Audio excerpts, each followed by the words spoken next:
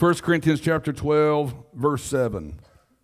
But the manifestations of the Spirit, notice it's a capital S.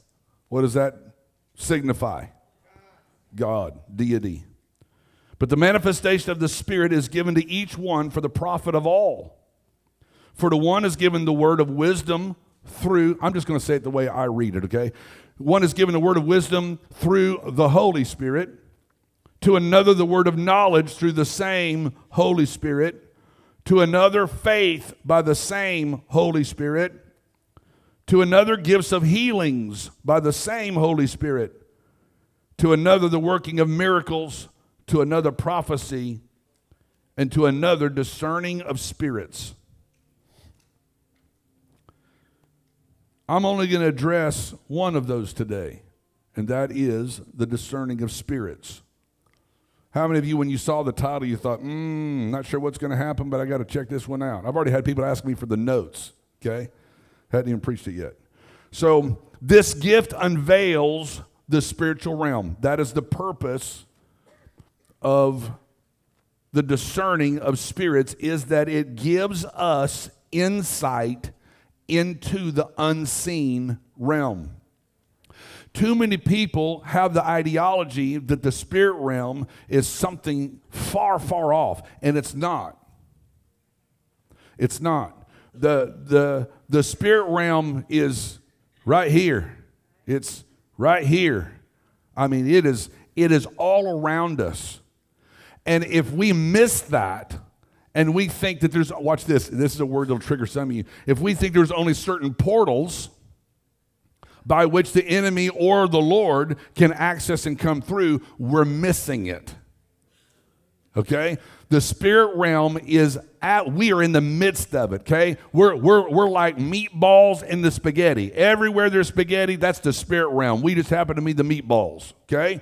So it's absolutely all around us, but it's invisible to our natural senses, and it takes a spiritual gift from the Holy Spirit to make that visible to us. The discerning of spirits, both words in that are plural in the Greek. So if you hear me sometimes say discernings of spirits or discerning of spirits, it's the same thing, okay?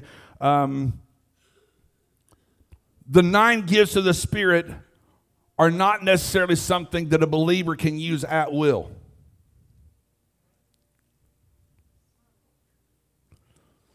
It's something that the Holy Spirit says, I'm going to use this gift for you or through you for the benefit of others.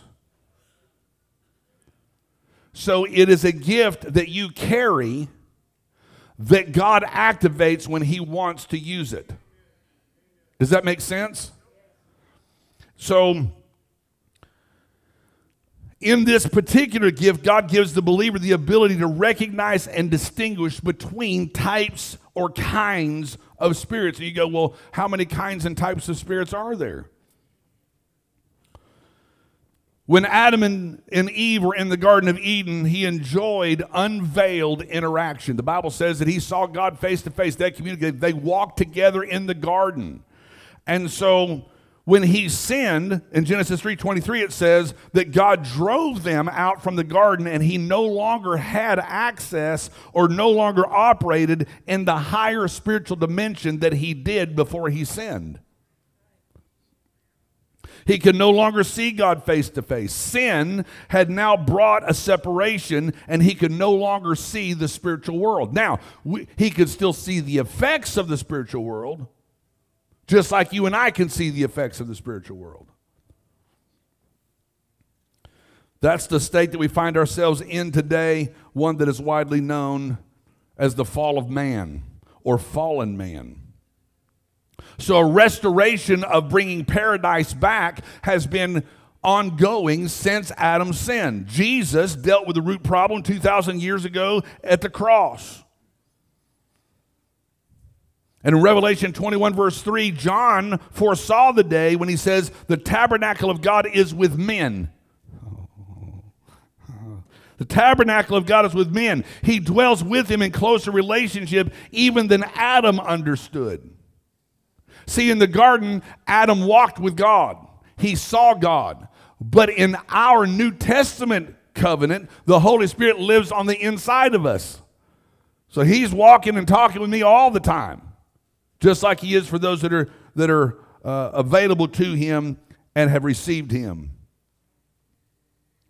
With the gift of discerning of spirits, the veil is somewhat pulled back and we can perceive, that's a funny word, but perceive the spiritual realm. And it happens in a moment. See, during worship, I just caught the back of Carrie's head. And just seeing the back of Carrie's head, the Lord just dropped what I gave her in my spirit. So I thought, okay, I'm gonna find the time for that, Lord. You catch what I'm saying? It wasn't me looking around the room like, who can I pick on today? That's too much of me. And so this was God choosing to say, I'm going to give you a word of knowledge for Carrie because I want this now to be Carrie's moment. That wasn't up to me. Do you follow? Because some of you come to church or you'll come to a prophetic meeting and you'll get hacked off that everybody else got a word and you didn't get one.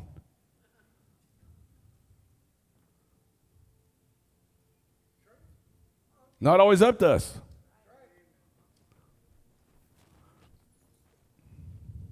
So all the gifts of the Spirit are for an occasion. 1 Corinthians 13 describes the current state of things in verse 9 when it says, for we know in part and we prophesy in part.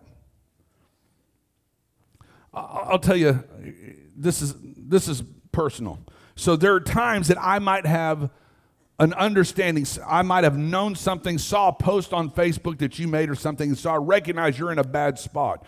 And because you're in a bad spot, empathy may arise on the inside of me, and I can pursue God and ask him, is there something, Lord, that I can say to them that would be a blessing and encouragement to them?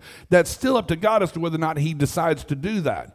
But I believe that many times when my heart is pure towards them, right, that I just want them to be blessed, I know they're in a bad spot, I don't necessarily believe that God's going to withhold that. So I didn't necessarily start it. He caused me to see whatever I saw or heard, or you know what I'm saying? So all of that works together as far as I'm concerned.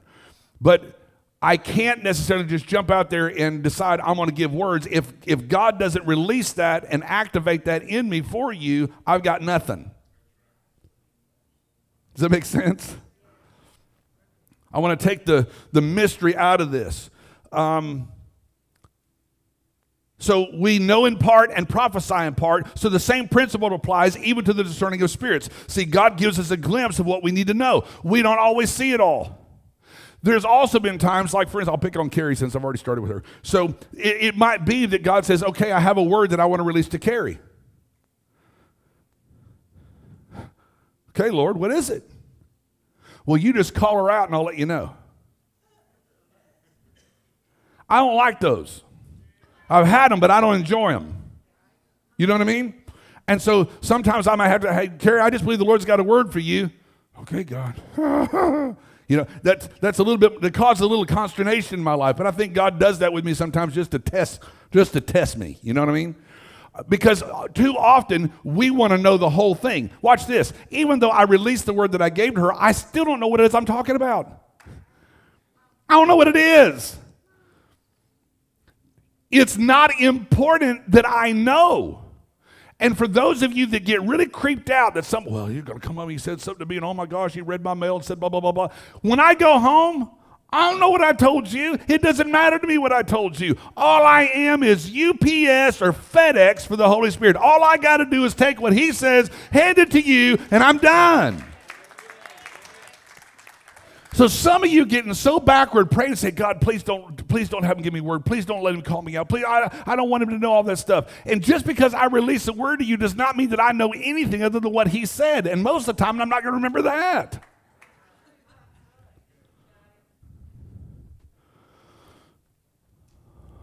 We see in part, we prophesy in part. See, if we could see in the spirit realm all the time, we'd get very disenchanted with the physical realm. We wouldn't want to have anything to do with what's going on in the physical because all we want to do is pay attention to what's happening in the spiritual. So God doesn't allow us to see all of that all of the time. In Ephesians chapter 6, Paul tells us to put on the whole armor of God. And we get, I don't know about you, but when I hear this scripture, it's like, oh, come on, can we please not go through that helmet of salvation, breastplate of righteousness? But here's the thing. He instructs us to put on all of it. When winter shows up and it's icy cold outside and you put on all your winter clothes except the boots, none of the rest of the stuff you put on is going to make any difference. You're still going to get all kinds of cold and wet. Why? Because your feet are uncovered. You have to put on the whole armor of God. Watch this, for it to all be effective. Sometimes when you're riding a motorcycle in inclement weather, they have pants now that zip to the top of the boots. And then they got jackets that zip to the pants. So it makes it almost like a onesie. Right? Why? To keep the elements out. But if you're all zipped up from the toes all the way up to your waist and you forgot to zip this part up, and you catch a big gust of wind, I don't understand it, but wind has the ability to come in and go whoo, right up underneath your shirt. You know what I'm saying? You get wet and cold all kinds of places, and you feel, how in the world does that happen? I'm wearing this heavy jacket. So when he says put on the whole armor, it's important that we don't just, oh, well, I know what all those pieces are. Great! But put them on together. Okay? Then he goes on in verse 12, for we wrestle not against flesh and blood. I did tell you this story about Chris Valaton. He brought this up, and half the prophets in his prophetic meeting got mad and walked out. Why? Because they wanted to use the prophetic word as a weapon to dress down people and thinking that they're honoring God by doing. Anyway, moving on. So we wrestle not against flesh and blood, but against principalities, powers, rulers of darkness of this age, spiritual hosts of wickedness in the heavenly places. What are these heavenly places that he's referring to? It's the spiritual realm. Jack Hayford once said that it's a foot above our head. It's a foot above our head. We're constantly in the midst of it. It's not some far off place. So the realm of reality can be perceived when the Holy Spirit manifests discerning of spirits. So this discerning of spirits enables us to not only perceive the presence of spirits, but also what their nature is.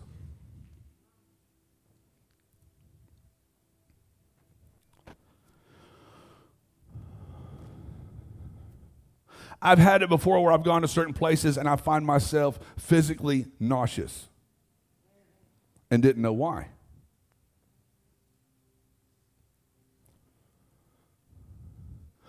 Got into some conversations and I felt anger. And watch this. At first I thought it was me being angry. Took me a while to figure out I was sensing anger. Wasn't mine, but I felt it. Y'all ain't hearing that yet. Discerning of spirits kind of lets us know. There's been times where we've had struggle, and I brought this up in the last week or two, where witches have literally showed up to this house and this building with the intent of disrupting the atmosphere.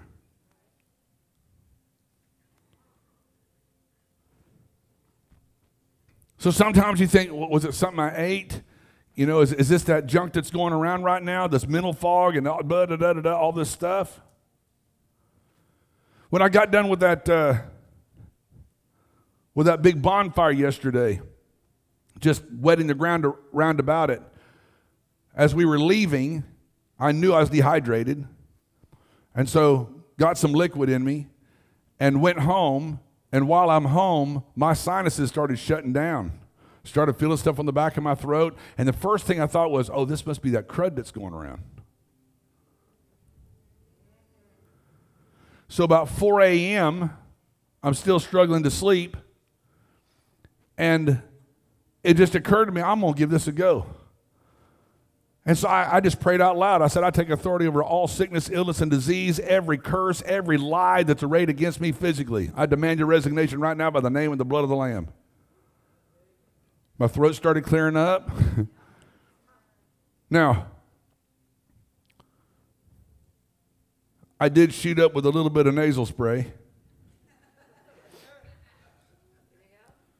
But that was at 4 a.m.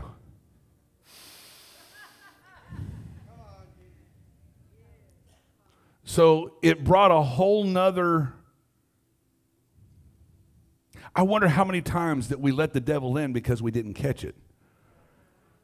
I was speaking to somebody at the men's thing this weekend, and he was talking about how his family property, a lot of acres, had been stolen by another.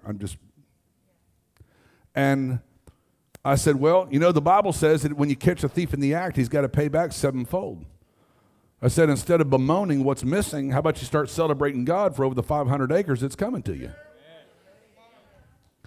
And he said, you know what, I'm going to pray about that. That bears witness with me. And then as I walked off, the Lord said to me, do you know that would never happen if he didn't catch him? All of a sudden, my mind starts going crazy. How many times have we been stolen from? Watch, our health, our sanity, our relationships, our finances, we've been stolen from, but because we didn't see and or catch the thief, they got away with it. Let me give you an example. If you are an adolescent kid and you're just trying to prove how cool you are, so you go into the video store or you go into the music store and you pocket a couple of CDs or DVDs and you walk out, if you don't get caught, you don't pay the price.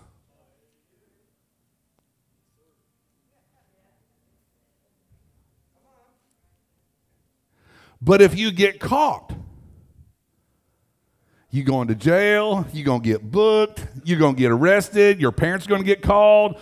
All this kind of stuff goes on, right? Watch this. So a thief comes into your life and steals a promotion, steals an inheritance, steals whatever, fill in the blank. But because you didn't perceive and or identify that this was an attack of the enemy, oh, well, you know, I'll get more later.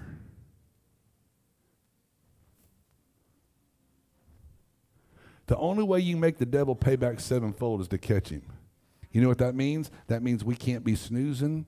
We can't be dependent on somebody else to watch after us. We have to be paying attention to our own life, our own house, our own money, our own job, our own everything. Why? Because we have to catch the thief.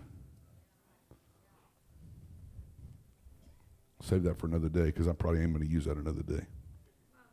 So discerning of spirits, we need to identify whether or not the spirit that we're dealing with or sensing is God, if it's angels, if it's a human spirit, or if it's evil spirits. I remember there was a season when I was living in the duplex, I was harassed, I was tormented. I literally saw beings walking around through the house. And man, I was breaking stuff, casting stuff down, repenting over stuff, casting everything off. It didn't stop. And I thought, God, what is this? And all of a sudden it occurred to me it wasn't a demonic spirit. It was a human spirit. Y'all heard of this little thing called astral projection? So I handled that completely different. And wouldn't you know it, it stopped.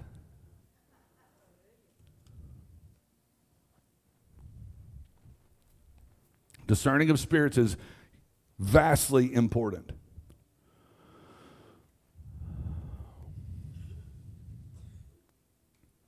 So what happens when you get a revelation or a discernment that what you're dealing with is a spirit of God or angels? Typically that is for our encouragement or for our guidance, okay? In 2 Kings 6, we have the example of Elisha. How many knows the story of Elisha? So Elisha, through words of knowledge, had been exposing the strategies of the enemy, of the king of Syria. And so he'd go back and he'd tell the king of Israel, hey, the Lord has shared with me what's going on in the enemy's camp. They're planning this, and this. So the king of Syria is getting hacked off because the king of Israel always seems to know their plans. And so now the king of Syria just gets mad. He said, forget it. We're going now. Get up all the armies. Let's go surround them at Dothan. So they come out there and they surround them. So the Bible says that Elisha's servant slid out of bed one morning, walked outside, went, because he was surrounded by the Syrian army.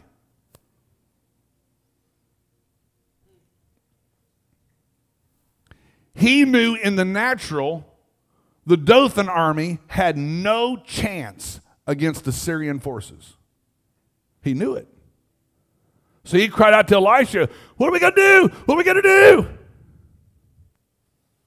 And Elisha's not sweating bullets at all. Now, there's something that struck me about this story in this reading, of all the times I've read this, in this reading that I'm not quite sure about. I don't know that Elisha saw the angelic hosts.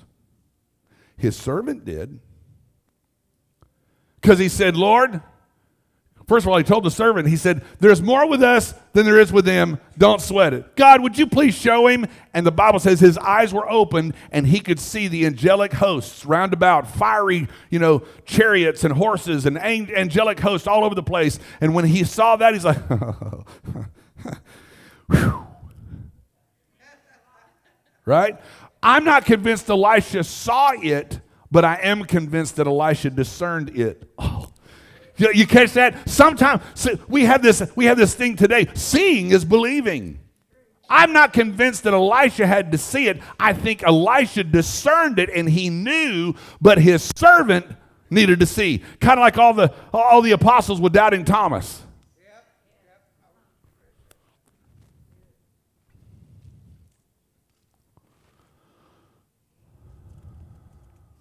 He was able to discern the angelic hosts.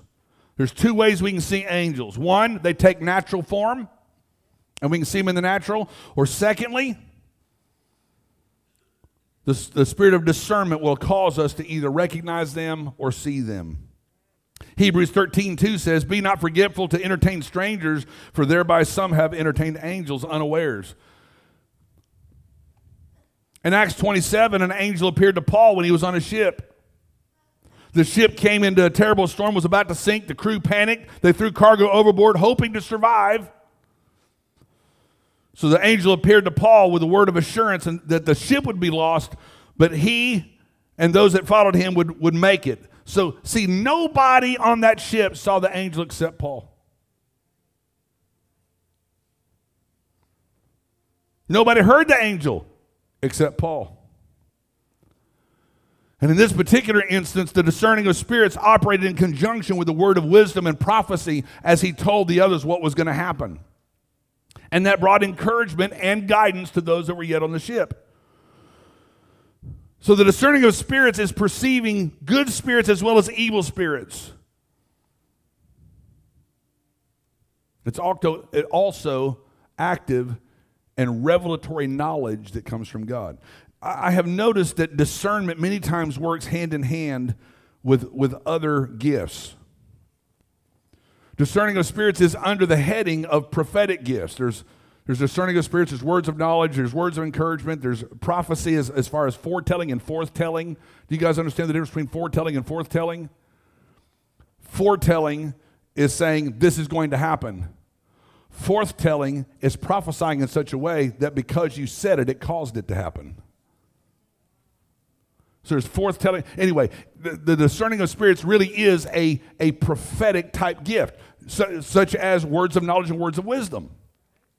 So many times they work hand in hand. Who's ever been trying to get a nut off on an engine, and it keeps, the one behind it keeps moving, so you have to get a second wrench. And working together works like that way in the spirit.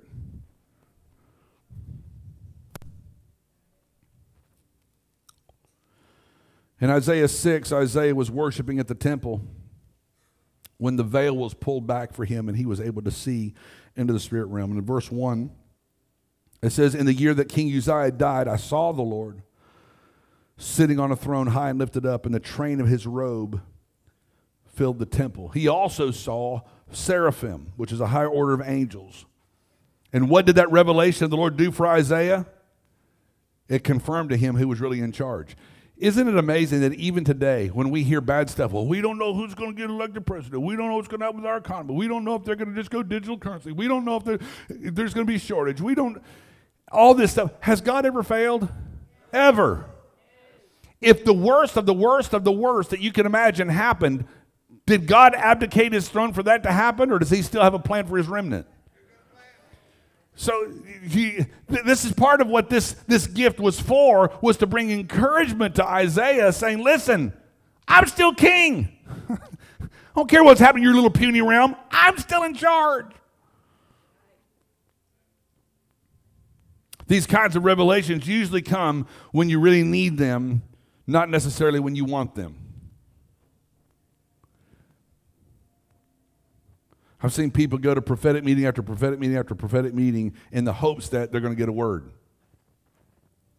It's almost like they become groupies for the prophetic. And it's not infrequent that they don't get one. So then I ask them, what's the last word you got? Well, I got that 5 years ago, but that never came to pass. Oh. Could it be that the Lord is letting you know that because you weren't faithful with the last one he gave you, why is he going to give you another one? Could it be if we go back and revisit what the Lord said the last time and work on that, that it would open up the next? I'm sorry, I thought I was at no excuses. Let me move on.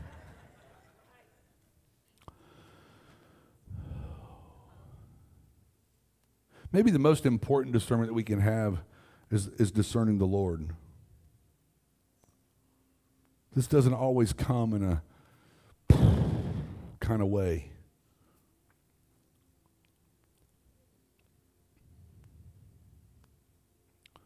There's a song we used to sing, surely the presence of the Lord is in this place. I can feel his mighty power and his grace. I can feel the touch of angels' wings. I see glory on each face. Surely the presence of the Lord is in this place. Why does it matter? Why does it matter?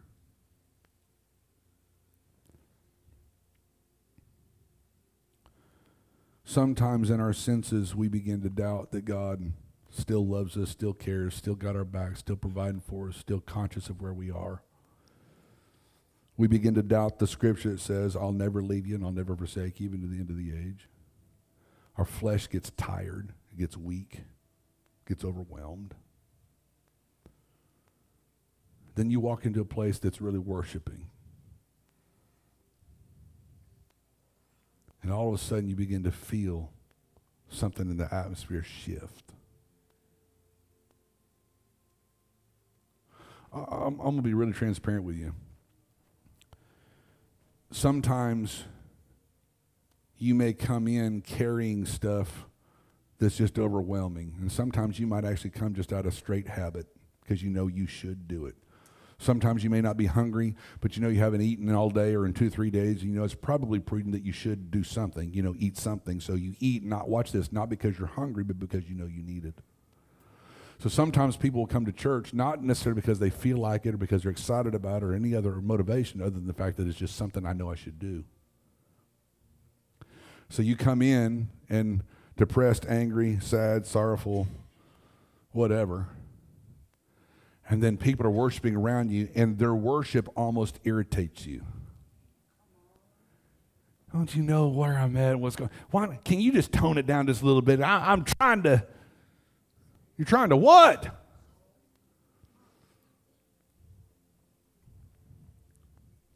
You ever been really mad at somebody and they didn't want you mad at them, so they got you laughing, and then you got mad that you were laughing? That's how some people are in worship. They're here because they know they should be here, but they want to do this in the spirit like, well, I'm not praising, I'm just not. But other people are just loving the Lord. And so if she's really worshiping and she's all hacked off, so the Lord goes, well, I'm just going to come sit right between them.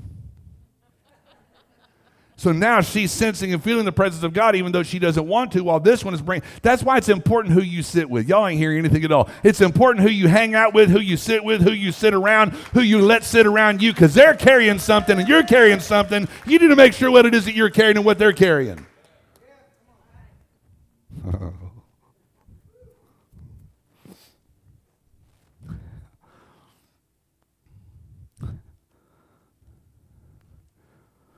I'm skipping a little bit. You know, on a purely human level, we have the ability to discern some things. If somebody walks in just, well, I perceive that you're angry. Right? There's some things that we just know in the natural by looking at them. If they walk in, like they lost their dog, kicking little stones all the way, you go, it looks like you must be having a really bad day.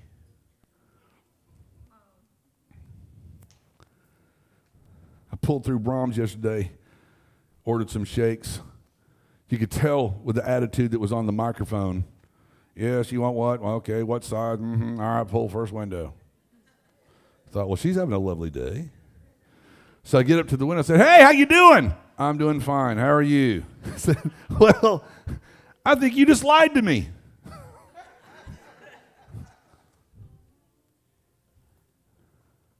Wasn't no spiritual discernment. That was a human discernment. Now, I will say this. I have noticed that God has allowed human discernment to kick off spiritual discernment for me. For instance, I may see somebody that's out of sorts in the natural, and it catches my eye. And because that catches my eye, God goes, now let me talk to you about them. Then the discerning of spirits kicked in because I saw something that didn't match in the natural. There are things that happen that may catch our eye. I'll give you another example. This is kind of funny, but it's actually true. So sometimes people go in, especially to prophetic conferences, they wear the loudest, brightest, most neon shirt or blingage, just, wah, so that you cannot help but see them. You know what I mean? If they can't sit on the front row, bless God, when that light hits them, they're going to, woo, they're going to light up, right? Because they want to be seen. And sometimes the Lord will just give discernment and say, listen, that's completely flesh. They don't need nothing. They need to do what I told them to do last time. They're trying to get a new word to override the last one, so don't tell them nothing. Sometimes that backfires.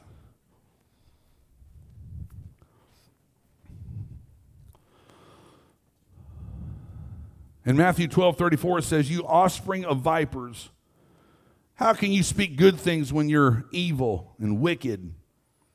For out of the fullness, which is the overflow, the superabundance of the heart, the mouth speaks. Body language will tell you a lot. Tone will tell you a lot. I'm fine. How are you? You ain't fine. And you don't care about me.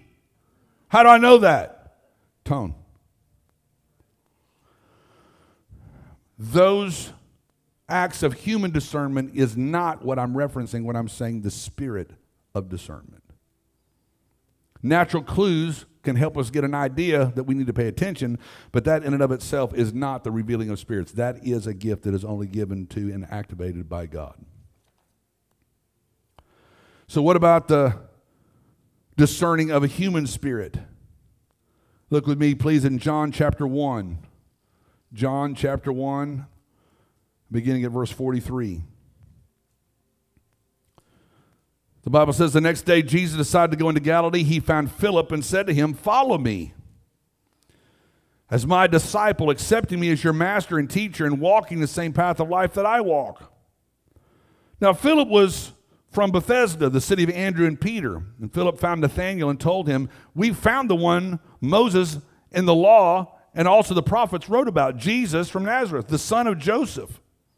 Nathanael answered him, can anything good come out of Nazareth? That's like us saying, can anything good come out of Stillwater? So Nathanael answered him. You like that one, did you? Of all the things I said, you like that one. So, can anything good come out of Nazareth? Philip replied, come and see. So Jesus saw Nathanael coming toward him and said of him, here's an Israelite indeed, a true descendant of Jacob, in whom there is no guile or deceit nor duplicity. And Nathanael said to Jesus, how do you know these things about me? And Jesus responded, before Philip called you, when you were still under the fig tree, I saw you. Nathanael answered, Rabbi, which is teacher, you are the Son of God. You're the King of Israel.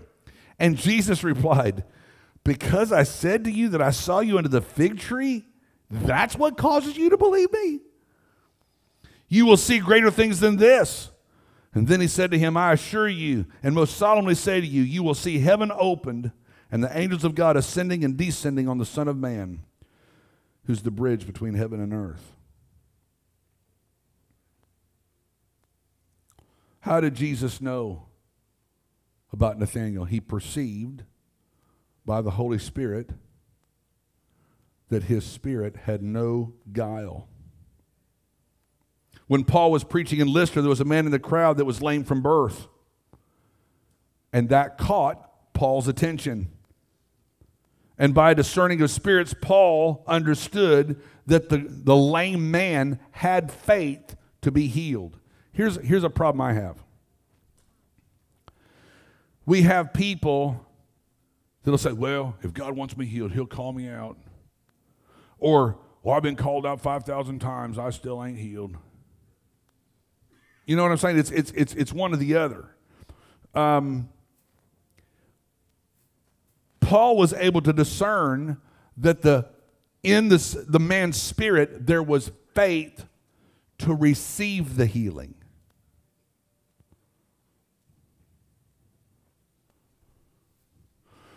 We were in Norman, my family and I, and Brad was ministering. And there was a guy that was in a wheelchair that particular night. And Brad called him out and said, the Lord told me that if you will say yes to him, you'll walk.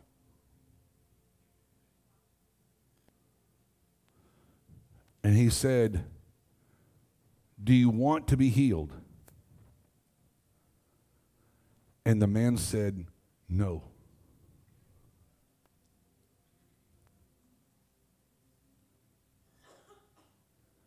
Did he walk?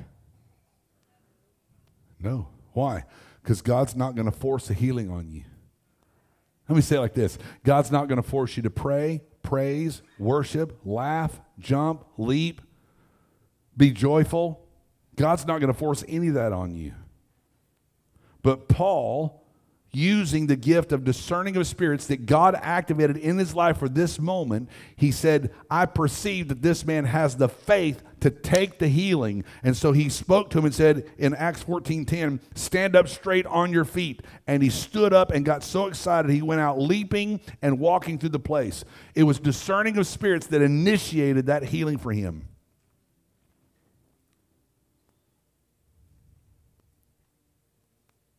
You know, there's been a number of prophetic words that have been released even inside this house that still have not come to fulfillment. Why is that?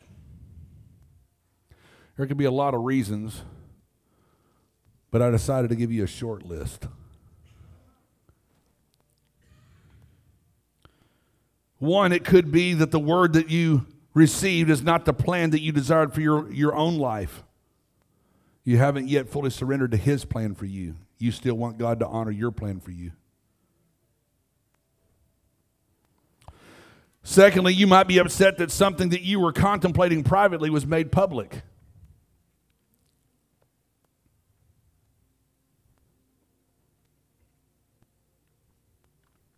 I'm going to say this about that. God will never release a word to you publicly that will shame or embarrass you. God already knows your heart. He already knows your response. He already knows your need. And he will not release a word publicly through anybody to call you out for whatever reason that's going to shame or embarrass you.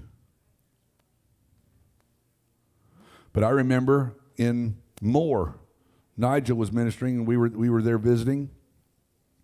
And he called me out and said, your business is going to go lower and lower and lower, and the ministry is going to go higher and higher and higher. And that irritated me. It did. It had been one thing if he had said that to me in private. I'd still been irritated, but now I'm even more irritated because now I got all these witnesses.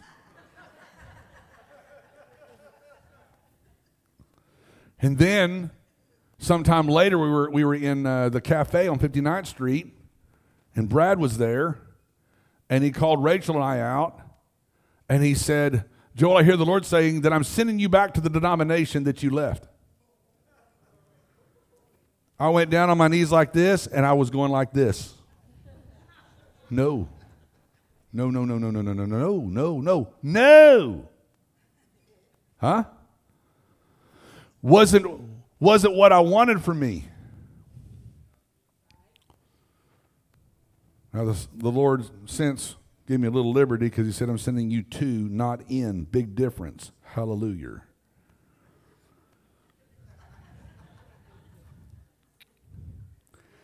You may need to hear a particular word repeatedly through different prophetic voices to allow your faith to latch hold of God's word. You know how many times I got to tell people, I really do love you. You really are beautiful. You really are handsome. You really are smart and skilled.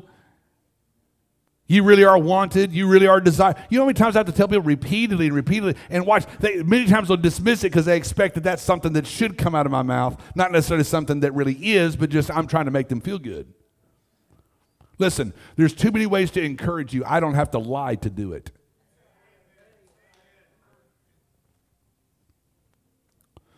Another reason is you may agree with the word, but not necessarily the timing.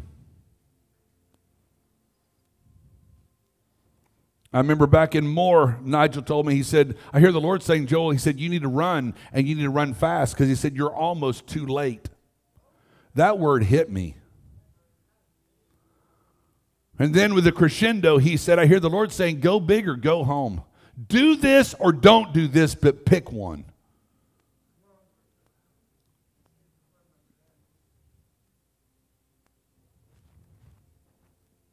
Here's another one.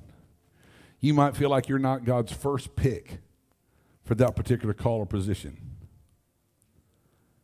So you get irritated. Oh, God, you're down to 5,621. You're down to me. Where's Stephen? Stephen just got a promotion. He got promoted back to, go ahead, give it up for him. That's good. His first promotion, watch this, took him out of church on Thursday nights. Got him a pay raise, but jacked with his sleep schedule. And I think he was gone, 4 weeks? I told him when he got it, I said, you do what you got to do, but I said, this ain't going to last long. 4 weeks later, somebody on day shift got demoted, which made an opportunity for him to get promoted. Y'all need to hear this. Because this happens in ministry. This happens in gifts and callings and all kinds of stuff. While the gifts and callings may not be without repentance, which means they're still there. If you continually choose not to function in the gifts and callings that God's given you, he's not going to let the work suffer because you refuse to use what he gave you. So he'll raise somebody else up to take what you were supposed to do and supersede what you would have done because you didn't do it. So never get upset, well, I wasn't God's first choice. If you're getting promoted, you're the choice that matters, right? So celebrate every promotion that you get from the Lord.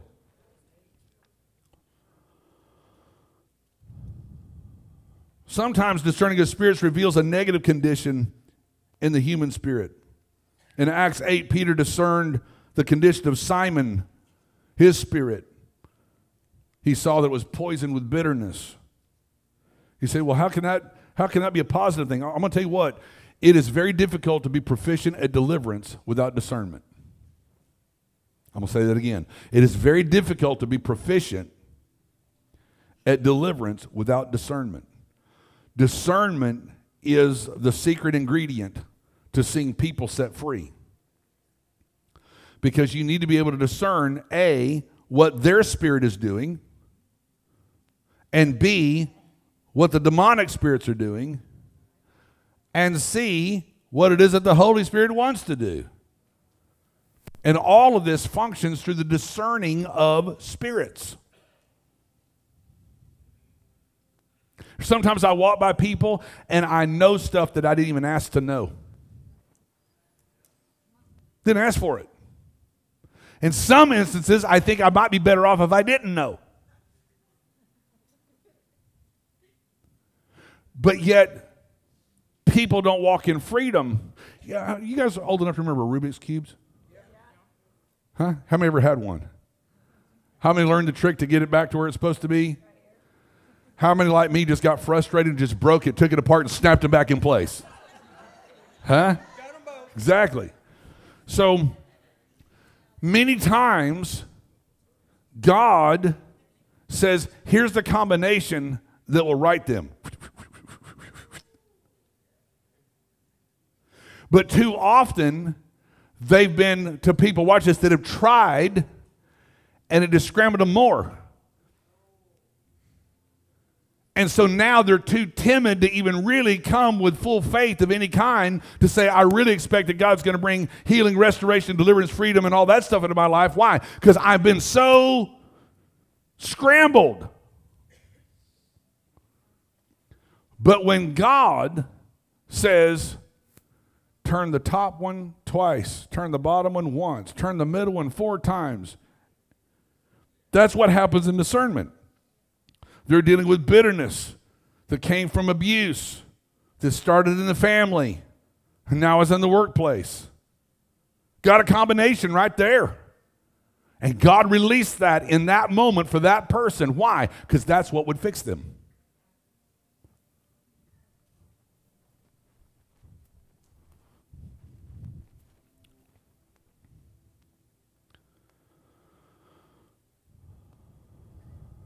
Mark 16:17, these signs will follow those who believe. In my name, they will cast out demons. Deliverance is an essential part of the New Testament ministry.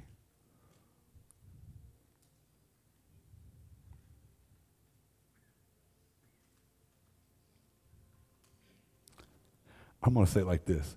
Deliverance is not an optional part of New Testament ministry.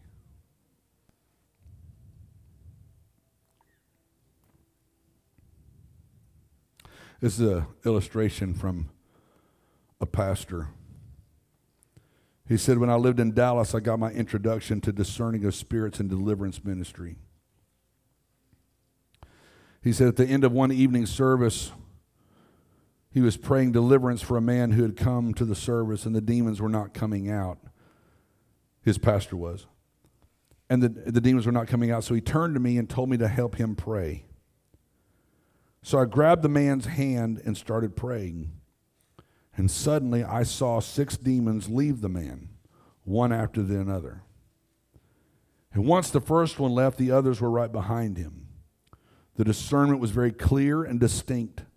6 dingy white spirits full of agitation fleeing the scene. I thought, this is cool. I didn't know it was possible to see them in that way. He says, I was feeling excited when I went home that night. I lived in an apartment by myself, and when I got in bed, I lay there on my back looking up, and there circling over me were those same 6 spirits. I knew almost nothing about dealing with them, but my pastor had told them to go, so I did that. But they didn't go. Even when I got more emotional and told them to leave me alone, they still wouldn't go. Listen, just because you scream it doesn't make it any more. Anyway, moving on. So after a while, I had enough and I decided to get out of there and leave it with them. So I got in my car and I drove away, and finally, a little peace. But no, no. There they were right with me. I was driving all over Dallas trying to lose them, and they were causing all kinds of manifestations. Cats were running in front of me doing flips. I was freaking out. I finally drove to my pastor's house, he said. It was about midnight. I woke him up and told him what was going on. He prayed for me and put me to bed on his couch, and I never had any more trouble with those demons. But one thing I learned, you cannot outrun them in a car.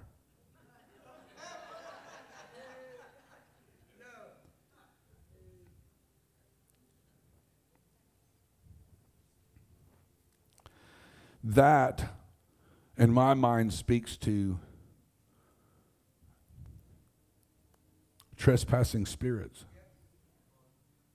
Have you noticed that when, in Scripture, when the demoniac was getting free and Jesus was speaking to them and said, have you come to torment us for our time? Said, let us go into the pigs. You want to know why that was important? They wanted to stay in this realm.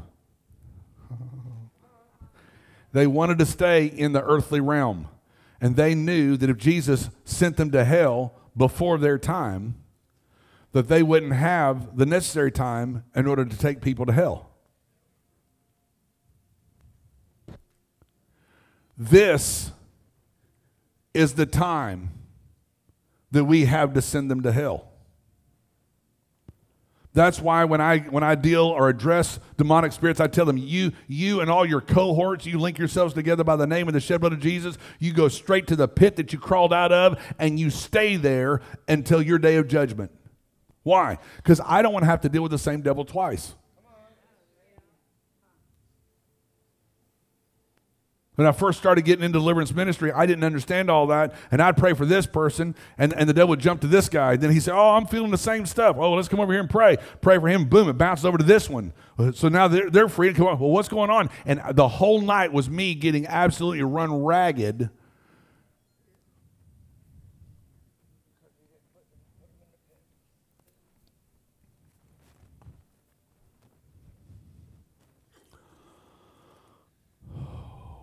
Oh, here's one that's confused a lot of people. Acts 16. I'm going to tie a bow on this.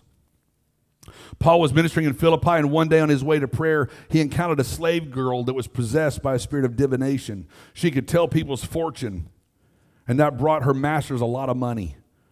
And so she started following Paul and Silas around, saying, these men are the servants of the Most High God who proclaimed us the way of salvation. Is that the truth? Most people would say, well, she couldn't have a devil because the devil's telling the truth. The devil doesn't tell the truth. Here's what you got to understand. The enemy was trying to confuse people, because if they saw that the girl was telling the truth, it made more substantial her fortune telling to them, that if she was right about them, she must be right about all the fortune telling. So even though it was the truth was shrouded in deception. Does that make sense?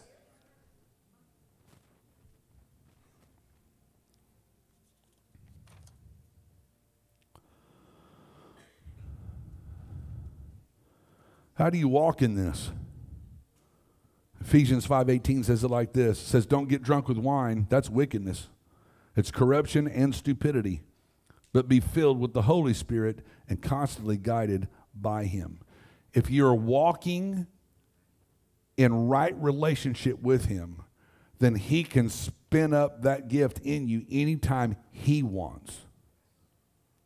So we've just got to make ourselves available. So I think too often, how many's ever played golf? How many likes to play golf? How many's ever been a caddy? How many's had a caddy? Okay, what's the purpose of the caddy? Carry the golf clubs. For what purpose? So when you need them, you have them.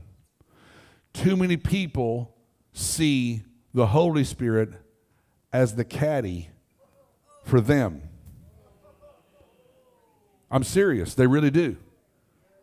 And what we've got to see is that we are the caddy for Him. So when He says, give me that gift of discernment, I'm going to use that in you right now. We're carrying it. It's a gift to us, but it's for His use. Does that make sense? One more illustration, then I'm going to pray for you. How many knows the name Kenneth Hagin? How many's never heard of Kenneth Hagin? How many didn't vote?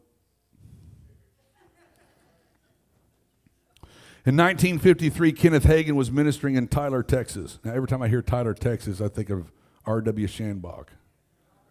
I still hear him saying, send your offerings to Tyler, Texas. Anyway, the pastor's niece had lung cancer, and it spread to both lungs and was considered inoperable. So she had wasted away to skin and bones and was bedfast. Hagin was holding healing services in that church every Tuesday and Friday night. That's odd. Every Tuesday and Friday night. So they brought this woman to be prayed for on both nights for the first week and both nights the second week of his services. And Hagin prayed for her, but nothing happened. On the Tuesday of the third week, they brought her again. She was the first in line. And this time when Hagen laid his hands on her, the spiritual realm opened up, and he saw a demon hanging on to her left lung. And he knew that that was the cause of her affliction. So he commanded the spirit to leave her, and when he did, that spirit fell off of her body on the floor and said back to Hagen, I don't want to leave her, but if you tell me to, I have to leave her. So Hagen then commanded, you not only leave her, but you leave these premises. And then the spirit ran down the aisle and out the door, and she was instantly healed. Now, while I celebrate that woman's healing, I have to wonder where that devil ran. Her body didn't look any different, but when the doctors took x-rays, they confirmed that all the cancer was gone. And in time, she gained her weight back and recovered her strength. So what does that teach us about the gift of discernment? First, Hagen was incapable of making it happen on his own will. If he had of, she'd have been healed the first 2 weeks and not the third week. The Holy Spirit manifested by pulling back the curtain and allowing Hagen to see her problem was demonic. Secondly, the demon was directly responsible for that affliction. Not all sickness is because of a devil. But I'll say it like this. Sometimes when we don't address sickness, it's an open door for the devil. About 6 of you got that. The rest of you going, what? Thirdly, when she was delivered and healed, she looked no different. She looked no different. The cancer was gone, but it took her body time to manifest on the outside what had happened on the inside. That's why the Bible says in Hebrews 11:1, faith is the substance of things hoped for. Watch, the evidence of things that you cannot see.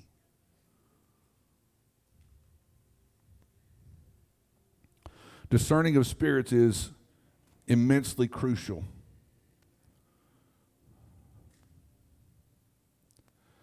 If discerning of spirits is not one of your gifts, I would encourage you to ask God for it. If for whatever reason it's still not in your wheelhouse, then I would certainly ask God to put you in relationship with some people that do have it. I'm serious about that.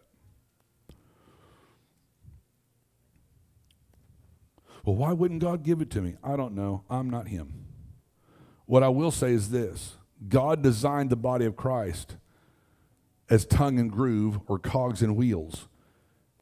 He wants the fabric of the church to come together because I have a gift that you don't have, but you have a gift that I don't have, and someone else got a gift that we don't have. And so all these gifts, they come together and they make a fabric called the church. We're not all called to have all the gifts all the time. Everybody needs to know what it's like to be called on and used by God. You guys remember grade school? You remember that far back? I don't know why I was thinking about this, but I remember in like kindergarten, we had the blow-up alphabet, you know? You blow them up, the big, and it had the shelf all the way across. I don't know why I remembered that, but I did. And so each day, the teacher would pick the teacher's helper. Was anybody ever the teacher's helper? Anybody not the teacher's helper? Y'all were in the office. I know where y'all was at. So every once in a while, you get picked. And you got to do what nobody else got to do. You got to go out in the hallway. You got to run errands. You got to violate, all the rules because you had a pass. God wants every person to know what it's like to be the teacher's helper.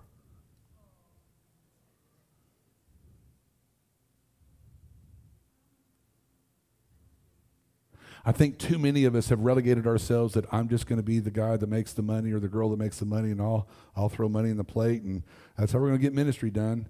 And I'm not minimizing that, but I'm saying every person ought to know what it feels like for God to stick his hand in them and they go, oh, pray for him. Oh, say what? Oh.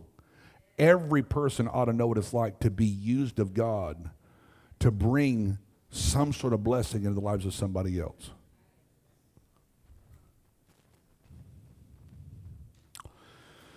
For those of you that are catching any part of this stream, I hope you got blessed in some aspect of this. I hope you learned a little something that you didn't know before. If you're looking for a church home, we're looking to grow the family of God. We meet at 2632 Southwest 39th in Oklahoma City every Sunday afternoon at 2 p.m., every Thursday evening at 6:45 p.m. So until our next appointed time, God bless you and you have an incredible day.